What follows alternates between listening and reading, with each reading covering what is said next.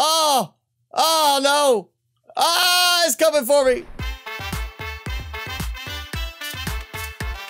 Welcome back, everyone, for another episode of Subnautica. Now, I have gotten a few things done since last episode. I went ahead and made some adjustments. I added some bulkheads because, hey, you know, if you get a leak somewhere, you kind of want to protect the rest of the base. And I went ahead, I have finished out all the aquariums here, the alien containments, because I realized I forgot to come back and do this side. So this side's done. I just have no fish in here. I'm not sure what I want to put in yet. The middle one, with all of our oculus, you can see just how many there are right there. There's just, I mean, so many swimming around right in there. And then I added, of course, we had that little spadefish egg I found. And then I went ahead and brought back some stalker eggs just so I could maybe get some stalkers going. Be able to go get some, you know, stalker teeth. And I decided I wanted to add something here. On each one, I built up another multi-purpose room above and put, for now, 3 water filtration machines in each one. I was going to do more, but then I saw, you know, now, yes, that you have to have them connect to the back of the wall. So only 3 right now in each. So that means I actually have something to use up some of this 7,000 power that I have going, which also I do have some more power going, which I'll get to in a minute. But yes, you can see I've got 3 filtration machines on each one of these, just in the top section. And that, it really doesn't change much visually. It still looks pretty good, you know, like the middle one's longer and then the 2 side ones. So that's fine, you know, no problems there. And so I've got that done. Like I said, I put a bulkhead in a couple places just to make it feel a little bit more logical. And then coming down here to the prawn suit deployment area, I have made some adjustments. Not here, let me go ahead. We'll jump out this way. I did put in my windows. Never done a window like this in the prawn suit, you know, the moon pool. So interesting choice of it being a square window there. But yes, I made this. Which, interestingly, when I was trying to place everything down, I found a spot underneath that one that actually locked in and counted as part of the base. I built platform there, foundation came down a little bit lower, gave me a further option. I just kind of built down, and then I removed the excess one. So now I have these, so you basically just land and jump right up. The problem is, it's really weird about whether the power is connected or not. Like, I had these active, and then, you know, they're not working now, and then I'll come back if I take one almost completely off, or even completely off, maybe it'll start working. But it did do this before, where suddenly they would stop working, then start working again, so it's really weird in that regard. And speaking of power, I do have a connector. This goes way, way down here. I went down into the deep Grand Reef, into one of the openings. Not that one, it was over here. I kind of should have gone through that one, but oh well. Actually, I think it's this one. Yes, there we go. And it's, yo, comes down here, and then we just keep going. And right over there, I have some thermal plants. So I've got a little bit extra power going. You know, I said I was going to do it. I do have a ton of solar power, but hey, we're going to make this a hefty base at some point. You know, we're just going to have a lot of power consumption going. I mean, I've got 9 water filtration devices going right now, and that ate through some power really quickly. But yes, that is what I've gotten done now. So we do have a little landing pad here. It kind of works. It looks goofy because this part's not attached to anything that part is, so we'll have to make do. But I'm going to go ahead and finish doing some decorations, some adjustments. Like over here, I'm going to put the vehicle upgrade console for each one of these, because I said I was going to do that. So I'm going to go ahead and have these done at least, because that way this is pretty much finished down here. And so we've got that. I'll still have to go and fix these. And look how much it's lagging now when I have the habitat builder in my hand, and when I put it away, it's fine. So really stuttery, problematic game still. I will have to come back and do some coloring with these and naming. For now, they can stay unnamed and just default.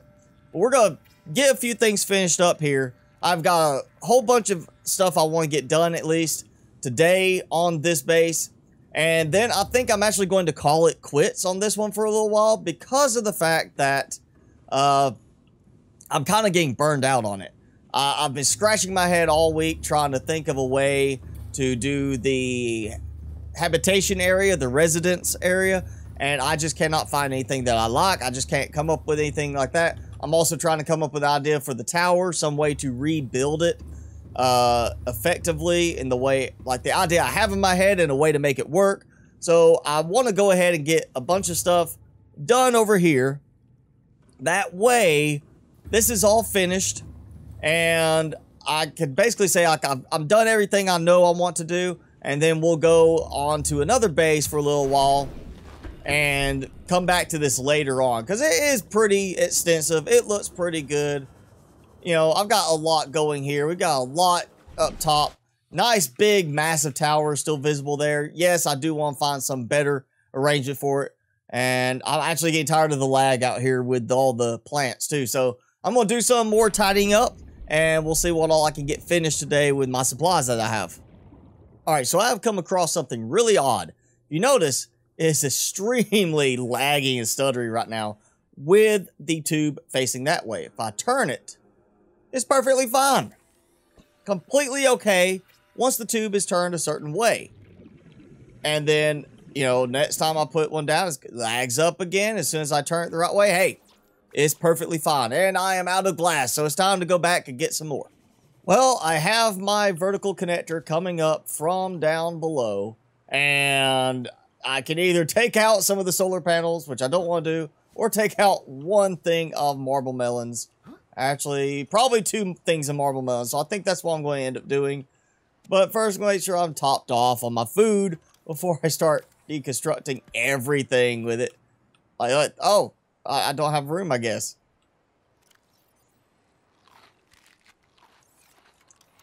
There we go. So you can't just deconstruct leaving all the marble melons inside, but, you know, might as well take advantage of them so I can get some food in me. And now, it's working fine. Not even giving me any stuttering issues either direction. So there we go. We got that. That should be... Oh, yeah, I'm missing quartz because I've been using everything for glass. So, all right, that will give me a connection back down all the way across over there. So that connects up there, and that leaves only one other thing I want to do over on this side for the moment.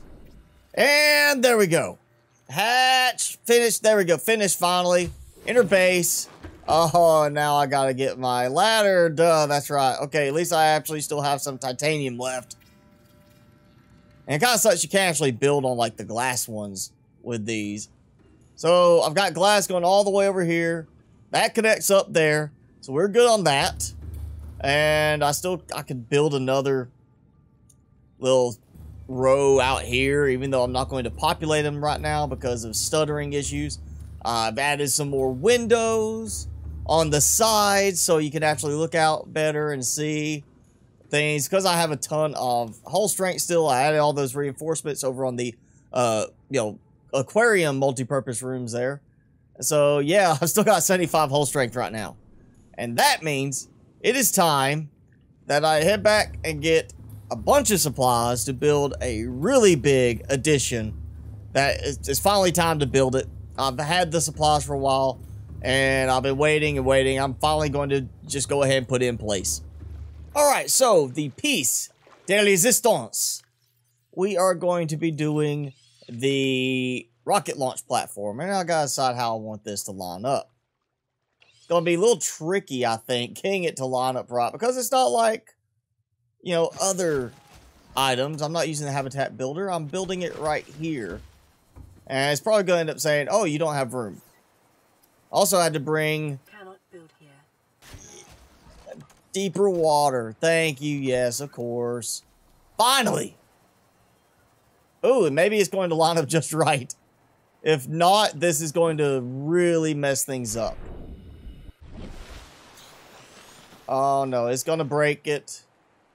I broke it. I broketed my base. At least I saved right before doing this, because I knew I was going to have some problems. So, yes, I have saved. Oh! Oh, no! Ah, it's coming for me! Ah! Well, that's gonna launch me a little lopsided there. Oh. That's funny. That's funny. Let's see if he'll let me climb correctly. Look, I turned the right way, climb up, no problem. I could build like this and it would still try and work. Huh. Oh, it did break my solar panels. The super strong solar panels. Yeah, okay, I can't leave it like this. I'm gonna have to load and try it again. All right, so this time it is not too far over on this side, but I think it's actually placing it inside the island there. Yes, it is. It has it inside the wall. That's just bad, you know, programming right there. Just make it, oh, it can interact with it afterwards, but not when you're building. Why can't I see the ghost of where it's going to be placed before it actually places it? Blah! Splash! Alright, now is it going to right itself up? Like, is it going to fix everything? Because if it does, this is perfect. Actually, yes it did. This is like... Alright, so it righted itself. Here. Kind of, you know, where I was wanting to go. It's not quite right. I can't really build and connect to it, unfortunately. It seems like a bad design choice to make it where we can't build and actually connect to it. So now I don't need the vehicle bay anymore, so I can dump that and grab the rest of my supplies to build the entire rocket now in one go. I made sure I had all this stuff long ago when I was not sure where I wanted to build it, and now I want to build it here. So that's what we're going to do now. We're going to finish this off building the rocket on the platform right here after it bounced off of the island cliff there. All right, construct. Kick the music off. Yes, there we go. All right. Now question is there going to be any way, like, could I sit here and build a foundation over here? Oh no, it's freaking out bad. That was awful. Now if I can make a foundation somewhere where it won't freak out too badly, I can make a running jump onto it and then jump up there and have a way up to the rest of the platform. For now, we're just gonna let this build. Such a wasted space. Like, why can't I not build right next to it? Like, seriously, seems like a loss that you can't build connecting to this. Is that done? Yes, it is. Build the boosters. Kick the music. There goes music again. I really want to see how this looks in the end. I'm going to have to do another, you know, free cam flyby at the end of today's episode. I want to see how all this looks now. While that's going, let's take shortcut. Oh, and I should put a hatch over there and make it easier for me to get in and out that way too. We'll go over this way. Run in. Run this way. My power is going way back up now because my water filtration's done. And there goes the sound of the rocket. Yep, it is online. It is done. Look at that. Oh yeah, look at that. Nice. Looks really good right there. Now it's time to do some, what, can I customize it? I think I could customize it. I'll just run. I don't even have to jump. I can just run. My base color. We gotta be spicy. I don't think I want that spicy. I can't change the yellow. We'll do that. Yeah, we'll do that. And then we're going to go with the red on this. That and the red on this. Very simple. The spicy rocket. Oh, yeah. Look at that. Ah. My spicy rocket right there.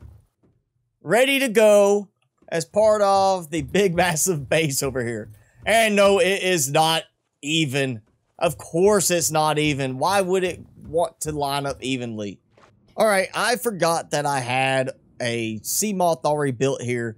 And it worried me when I started counting up my supplies. I was like, wait a minute, I don't have enough for 3 sea moths. And then I started building them. I look, oh wait, there is one here. I already did one. The whirlpool. I have not named these yet, so I've got to think about these. But I also did go ahead and add a battery charger and a wall locker on each one, just so there's some storage and batteries, you know, hey, spare batteries, whatever, for them to charge up their tools when they go out, because, you know, they might deploy out on, you know, Finn and Flipper to do some work instead of just sitting in the sea moth the whole time.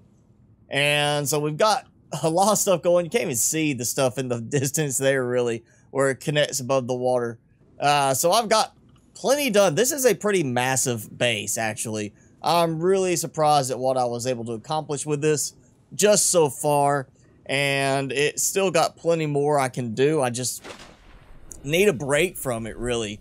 I'm kind of, you know, losing the flow of ideas. I can't think of ideas as readily now for it, and the ideas I do have, I'm not sure how to implement them at the moment. So I think I need a break. I need to move on to another setup. I need to move on to another base. And during the week, a commenter, Matt T, said to build in mushroom caves. Now, normally this would not have caught my attention, but as I started thinking about it, you know, there's actually a really cool option I can do there. So what I'll do is next episode, we're going to be back at the original base and building a very specialized type research facility in the mushroom caves there. Very scenic, a lot of thermal power, like Matt said, but also have an interesting idea I want to try in the design element there. But that's what we'll be doing next episode, and that's going to be it for today. Enjoy the nice fly around of the base that I have going right now. And of course, if you like what I've done so far with the base, if you like this episode, if you like the season so far, hit that like button, leave me a comment below, and hit subscribe if you haven't done so already. As always, I'm your host, Mr. Spicy.